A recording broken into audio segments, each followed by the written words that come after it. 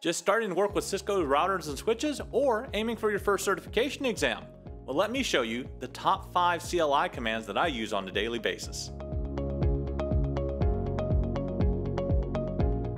Alright, every single time I touch a router or a switch, there's always going to be certain commands that I am going to end up typing in, and I wanted to show you pretty much the top 5 that I just about do every single time that I have to access a router or a switch. So here's my favorite top 5, I would say. So the first one here is going to be show IP access list. As you learn how to create access lists so that you can actually permit or deny access in or through that router, you want to make sure you have this command down. So let's go ahead and we'll take a look here on router 1 and actually type in show IP access -list. And when we do so, we can actually end up seeing not only the idea of extended access list, which I have here, but if I also had standard access list, it would show me that as well, and every single access entry that we also have, and the details behind it. If traffic is going through, it can also show you how many times this particular list has actually been hit by showing you the numbers of times over on the right-hand side where that would be, especially if you have the log command here. So this is one of my top ones after I configure an access list that I want to verify that it's working. I always do something like this, and I do the show IP access -list command to help me out. So let's take a look at the fourth one. Now our fourth one is one that you're actually going to get used to actually, of course, running just about every single time after you configure routing. And this is going to be true whether you're configuring static routing or, of course, some dynamic routing protocol like OSPF or EIGRP or RIP or even BGP. But for us here, I just wanted to show this very simple command that shows everything that we have in the routing table on a router. So on this one, if I type in show IP route, this will of course show you the codes that actually give you a lot of information so that you can interpret what the routing table looks like underneath.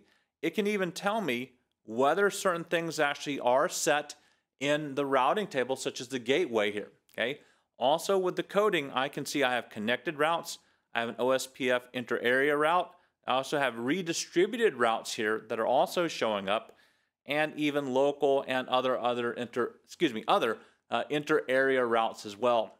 Along with that, of course, are going to be the details behind the subnets, the metric, the administrative distance itself, along with the metric and how I get access to them and how long this route has actually been available for, and of course the interface that I can find that route off of.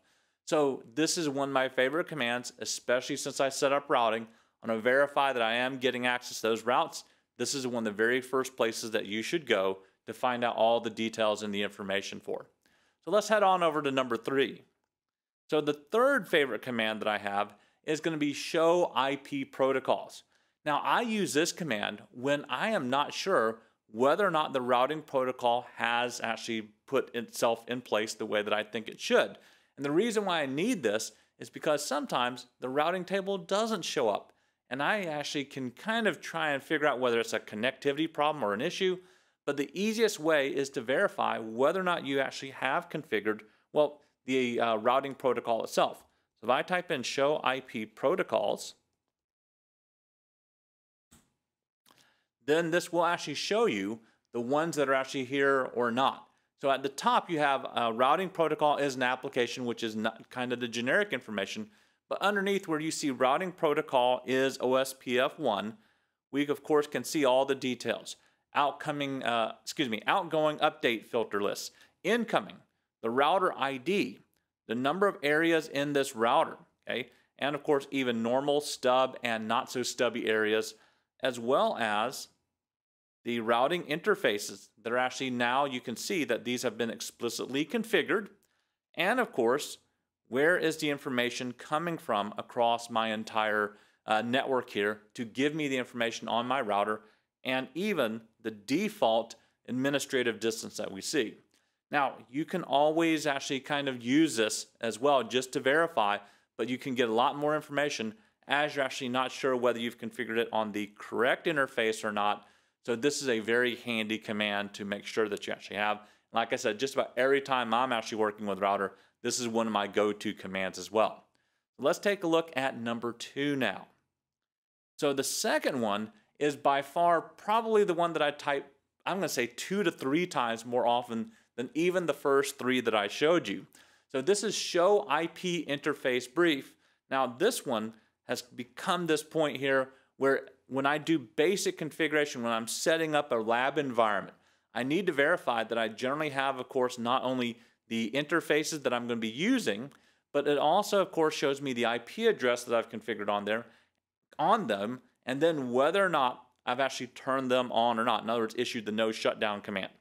So I can type in show IP interface brief, and if I do so, that will give me a very short summary of the interfaces that are currently configured right now that I have, and even the one that I don't have an IP address assigned for. That may be the one that's causing me issues.